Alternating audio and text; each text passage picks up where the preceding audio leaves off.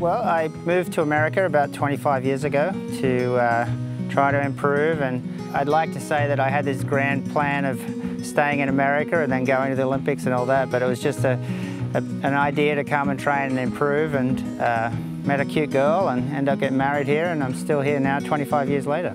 My first Olympics was Atlanta, and being on the Australian team, but being based here in the US was an incredible feeling, an incredible time. Then going back to Sydney and being on the Australian team there and winning a gold medal was pretty cool. And then obviously to keep going through all the Olympics, they all had highlights, but to end up in Rio and having successful games there individually was incredible as well. For the six-time Olympian, the imposing old-school cross-country track was to prove hugely influential in the medal outcome.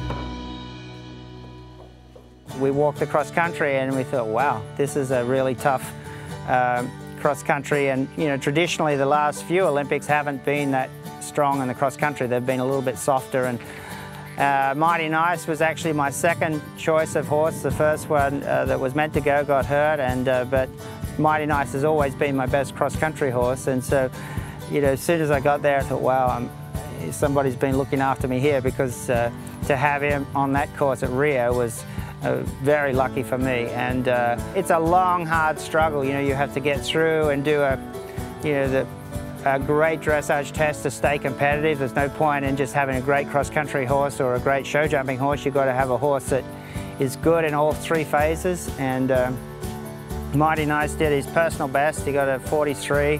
So we weren't certainly in the lead, but we weren't too far off the lead. And then I was last to go on the cross-country for our team. And it didn't go well. Boyd Martin did well, but then the other two guys had bits of bad luck. And so I was really just riding it for an individual, because our team wasn't going to be able to complete, and I didn't have much to lose except just go out there and give it my best. So we put it all on the line. We didn't leave anything outside of the course. We just gave it our all. I think we were in fifth after cross country, and then there was 2 rounds of show jumping, and it's fair to say Mighty Nice hasn't been the best show jumper in the past, and but we've been working really hard at it. And I remember riding down to this arena to go in, and your heart's in your throat and you can barely breathe, and I'm thinking, God, I hope all this training's paid off. And he went in there, and bless his heart, he jumped beautifully and jumped a clean round and moved up to 4th. And then on the last round, we had one more round to go, and by this stage they've been through a lot, so he's just trying to keep him together and hope that he's fit enough for it. And he had one pole down, which I thought, hoping I'd stay in 4th, and then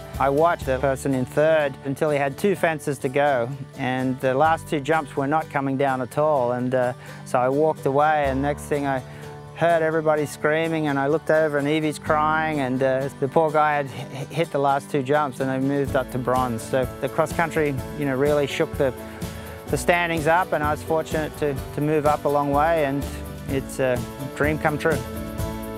There's no doubt in Phillip's mind that his individual Olympic bronze medal was definitely down to a team effort with Mighty Nice.